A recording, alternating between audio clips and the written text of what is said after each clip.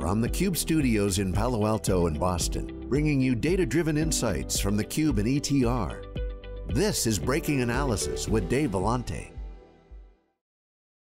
In its early days, robotic process automation emerged from rudimentary screen scraping, macros, and workflow automation software.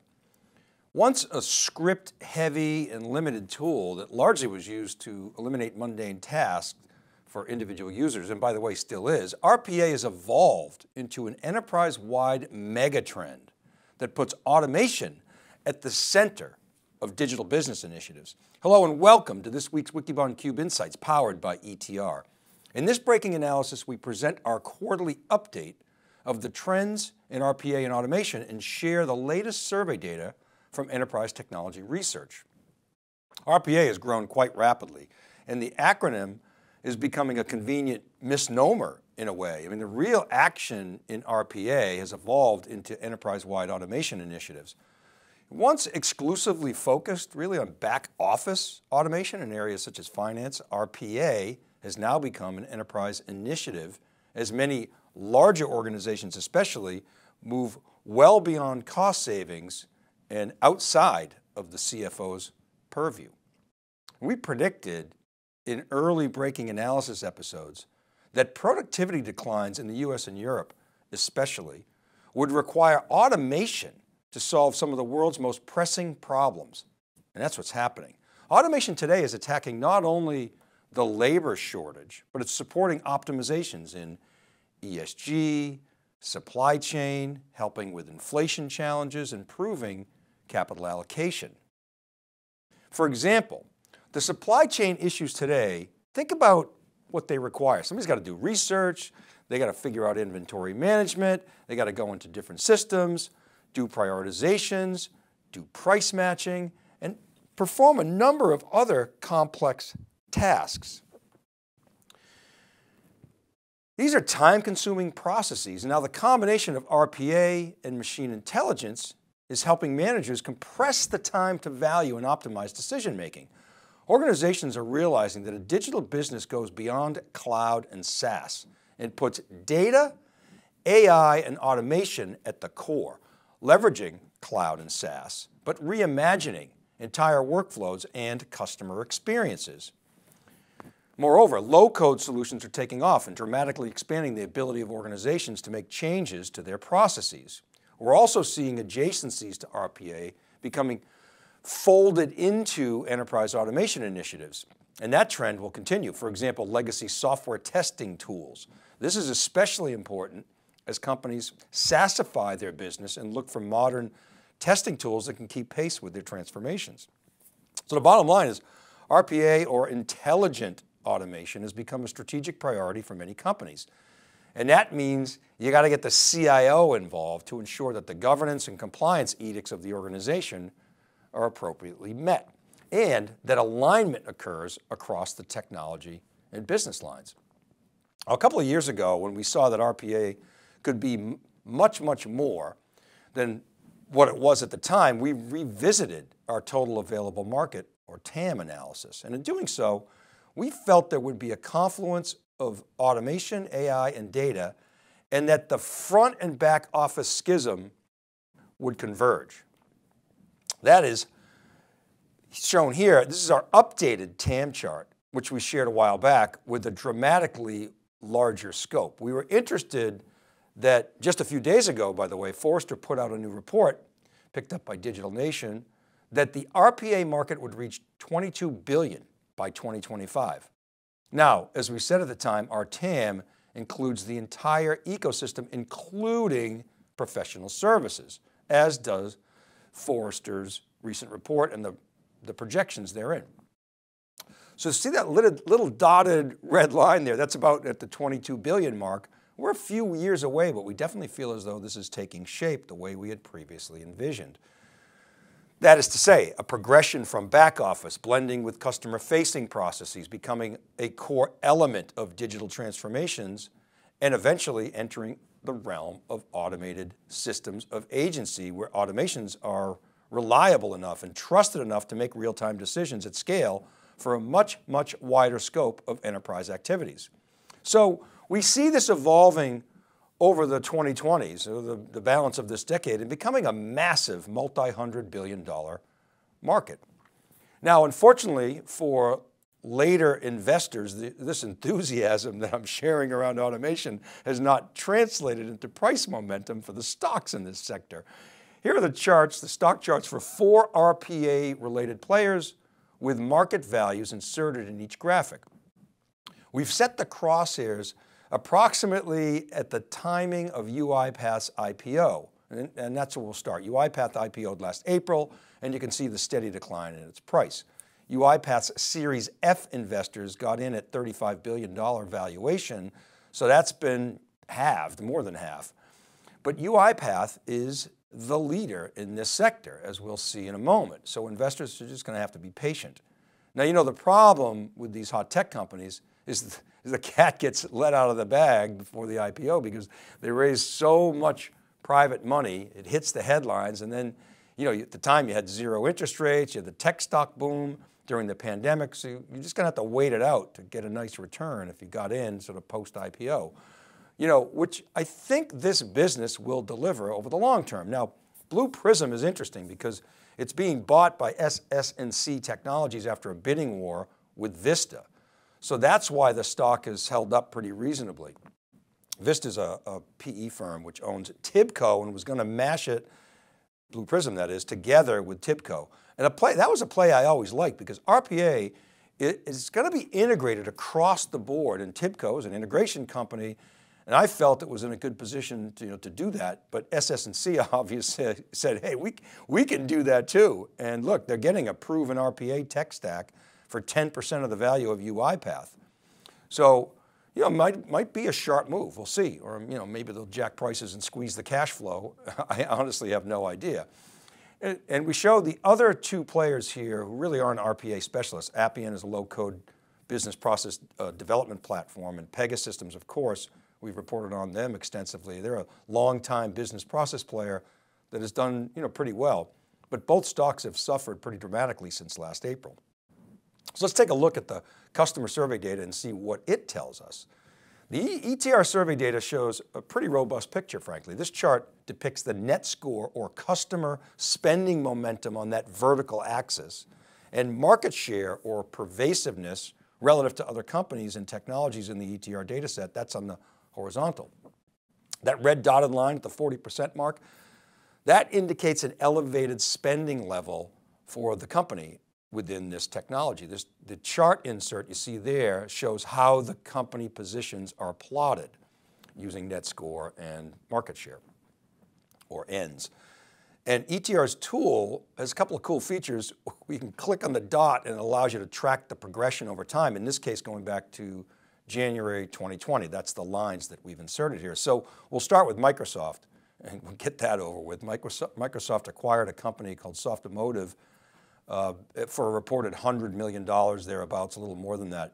So pretty much lunch money for Mr. Softy. So Microsoft bought the company in May, and look at the gray line where it started showing up in the October ETR surveys at a very highly elevated level, you know, typical Microsoft, right? I mean, a lot of spending momentum, and they're pretty much ubiquitous, and it just stayed there, and it's gone up and to the right, just really a dominant picture.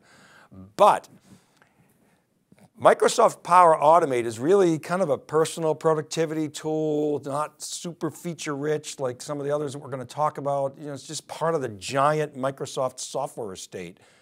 And there's a substantial amount of overlap between, for example, UiPath's and Automation Anywhere's customer bases and Power Automate users. And it's speaking with a number of customers.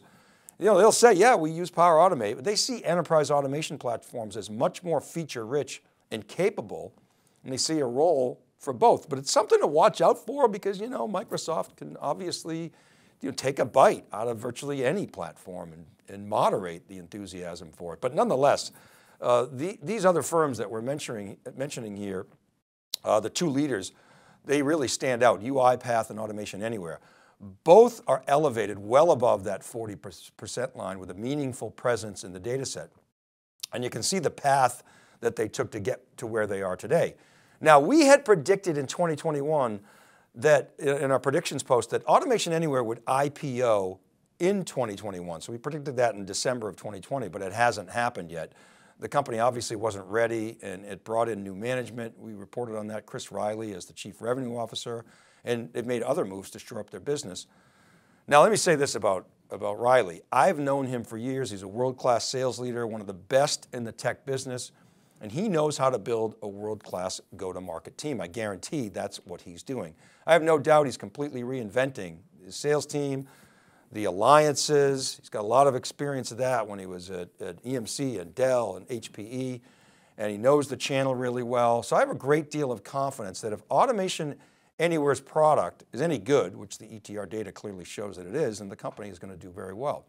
Now, as for the timing of an IPO, look, with the market choppiness, who knows? Automation Anywhere, they raised a ton of dough, and it was last valued around in 2019, it was just north of 7 billion. And so if UiPath is valued at 15 billion, you could speculate that Automation Anywhere can't be valued at much more than 10 billion, maybe a little under, maybe a little over. And so they might wait for the market volatility to chill out a little bit before they do the IPO, or maybe they've got some further cleanup to do and they want to get their metrics better, but we'll see. Now, to the point earlier about Blue Prism, look at its position on the vertical axis. Very respectable. And just a finer point on Pega, we've always said that they're not an RPA specialist, but they have an RPA offering and a presence in the ETR data set in this sector. And they got a sizable market cap, so we'd like to include them. Now here's another look at the net score data. The way net score works is ETR asks customers, are you adopting a platform for the first time? That's that lime green there. Are you accelerating spending on the platform by 6% or more relative to last year, or sometimes relative to some other point in time? This is relative to last year. That's the forest green. Is your spending flat, or is it, that's the gray, or is it decreasing by 6% or worse? Or are you churning? That's that bright red. You subtract the reds from the greens and you get net score, which is shown for each company on the right, along with the ends in the survey. So other than Pega, every company shown here has new adoptions in the double digits, not a lot of churn. UiPath and Automation Anywhere have net scores well over that 40% mark. Now, some other data points on those two. ETR did a little peeling of the onion in their data set, and I found a couple of interesting nuggets. UiPath in the Fortune 500 has a 91% net score and a 77% net score in the Global 2000, so significantly higher than its overall average. This speaks to the company's strong presence in larger companies and the adoption and how larger companies are leaning in. Although UiPath's actually still solid in smaller firms as well, by the way. But now the other piece of information is when asked why they buy UiPath over alternatives, customers said a robust feature set, technical lead, and compatibility with their existing environment. Now to Automation Anywhere. They have a 72% net score in the Fortune 500, well above its average across the survey, but 46% only in the Global 2000, below its overall average shown here of 54. So we'd like to see a wider aperture in the Global 2000. Again, this is a survey set, who knows, but oftentimes these surveys are indicative. So maybe Automation Anywhere just working that out, more time, figuring out the go-to-market in the Global 2000 beyond those larger customers. Now, on AA, when asked why they buy from Automation Anywhere versus the competition, customers cited a robust feature set, just like UiPath, technological lead, just like UiPath, and fast ROI. Now, I really believe that both for Automation Anywhere and UiPath, the time to value is much compressed relative to most technology projects. So I would highlight that as well, and I think that's a fundamental reason, one of the reasons why RPA has taken off. All right, let's wrap up. The bottom line is this space is moving and it's evolving quickly and will keep on a fast pace given the customer pull, the funding levels that have been poured into the space, and of course, the competitive climate. We're seeing a new transformation agenda emerge. Pre-COVID, the catalyst was back office efficiency. During the pandemic, we saw an acceleration, and organizations are taking the lessons learned from that forced march experience to digital, I sometimes call it, and they're realizing a couple things. One, they can attack much more complex problems than previously envisioned. And two, in order to cloudify and SaaSify their businesses, they need to put automation along with data and AI at the core to completely transform into a digital entity. Now we're moving well beyond automating bespoke tasks and paving the cow path, as I sometimes like to say. And we're seeing much more integration across systems like ERP and HR and finance and logistics, et cetera, collaboration, customer experience. And importantly, this has to extend into broader ecosystems. We're also seeing a rise in semantic workflows to tackle more complex problems. We're talking here about going beyond a linear process of automation, like for instance, read this, click on that, copy that, put it here, join it with that, drag and drop it over here and send it over there. It's evolving into much more interpretive actions using machine intelligence to watch, to learn, to infer, and then ultimately act, as well as discover other process automation opportunities. So think about the way work is done today. Going into various applications, you grab data, you trombone back out, you do it again, in and out, in and out, in and out of these systems, et cetera, ad nauseum, and replacing that sequence with a much more intelligent process. We're also seeing a lot more involvement from C-level executives, especially the CIO, but also the chief digital officer, the chief data officer, with low-code solutions enabling lines of business to be much more involved in the game. So look, it's still early here. This sector, in my view, hasn't even hit that steep part of the S-curve yet. It's still building momentum with larger firms, leading the innovation, investing in things like centers of excellence and training, digging in to find new ways of doing things. It's a huge priority because the efficiencies that large companies get, they drop right to the bottom line, and the bigger you are, the more money that drops. We see that in the adoption data, and we think it's just getting started. So keep an eye on this space. It's not a fad, it's here to stay. Okay, that's it for now. Thanks to my colleagues, Stephanie Chan, who helped research this week's topics, and Alex Myerson on the production team, who also manages the Breaking Analysis podcast. Kristen Martin and Cheryl Knight help get the word out on social. Thanks guys, you're great teamwork, really appreciate that. Now remember, these episodes, they're all available as podcasts wherever you listen. Just search Breaking Analysis Podcast. Check out ETR's website at etr.ai, and we also publish a full report every week on wikibon.com and siliconangle.com. You can get in touch with me directly, david.vellante@siliconangle.com is my email. You can DM me at dvellante or comment on our LinkedIn posts. This is Dave Vellante for theCUBE Insights, powered by ETR. Have a great week, stay safe, be well, and we'll see you next time.